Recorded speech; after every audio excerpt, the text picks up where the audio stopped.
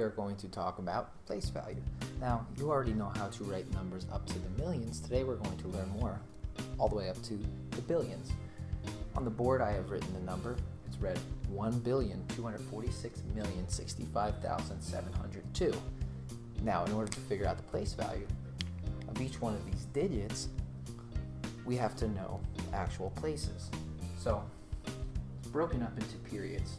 You can see we have 4 periods here. Each period is separated by commas.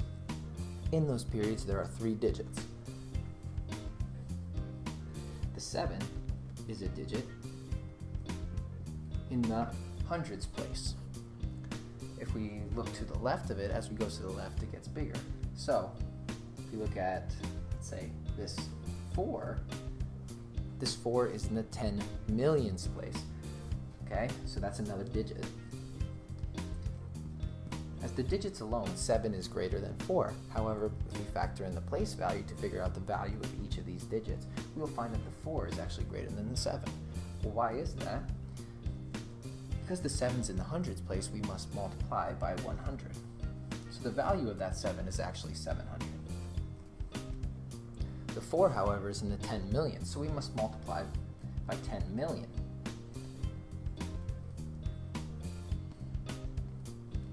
A quick trick for this is to multiply it by the 1 and then just add the zeros.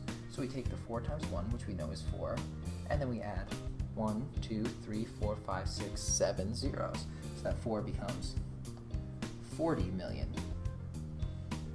I think we can all agree that 40 million is greater than 700.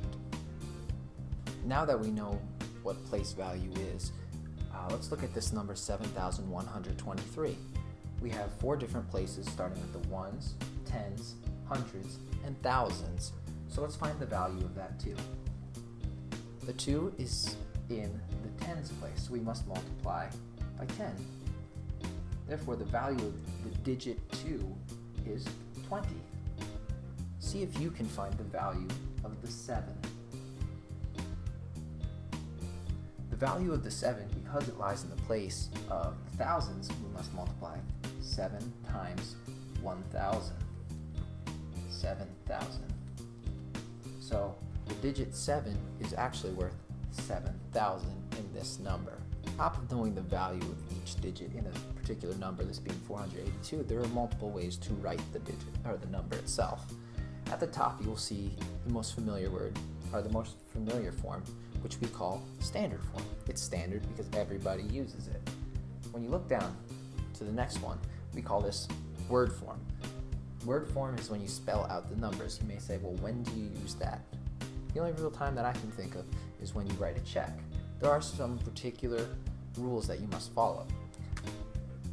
See, 482. You notice that it's not 482. And means decimal point. So we have 480-2. The rules are simple.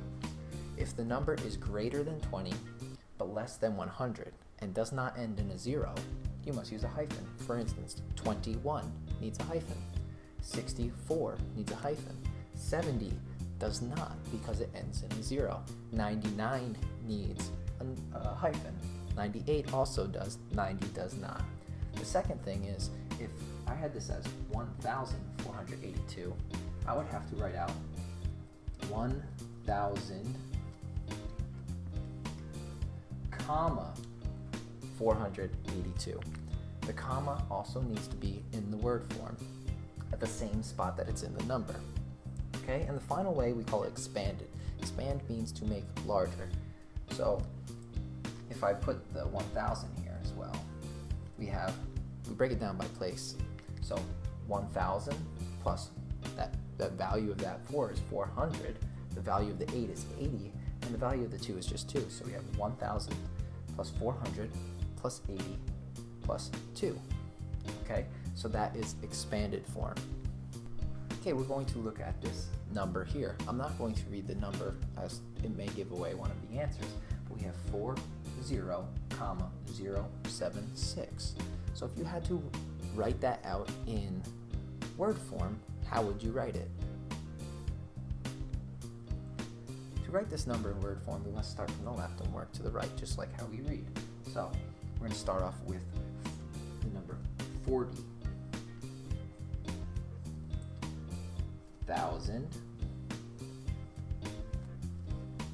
One of the most important things here is our comma. It comes after the 40. So 40,000 70 dash 6. That is the proper way to write it in word form. Now, how do you think we'd write it in expanded form? To write this in expanded form, you have to break it up. Only non-zero digits. Okay, so we'd have 40,000 plus 70 plus 6. Notice I don't have anything for the thousands place or the hundreds place. You don't need to add 0 because when you add 0 it doesn't do anything to the number. Okay, today you learned place value. Within the place value we talked about 5 different key terms. The first being digits, 0 through 9. The value of each of those digits can change on where it is in the place. Standard form is how we normally write numbers, whereas word form was when we write it out with words. Remember those 2 clues I gave you before, that if it doesn't end in a 0 and it's greater than 20, but less than 100, you must use hyphens to separate them, such as 60-7. And finally, expanded form breaks it down by the place value itself. All non-zero digits must be included in expanded form.